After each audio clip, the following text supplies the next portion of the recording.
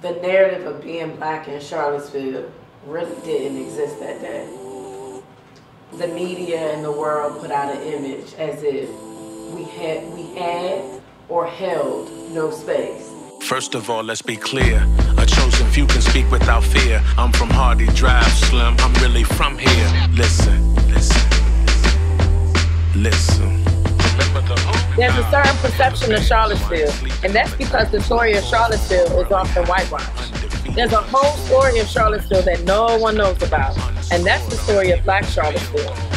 Unscored on. This is all real, all facts, all excellent, all black. Throughout this documentary, we're going to discuss the legacies of Black Charlottesville and how they remain unbroken despite the various issues and policies we face on a daily. Old with your love, born with your blood, old with your love. Let's bring the 400 Club back around. Old with your love, South First Street, old with your blood.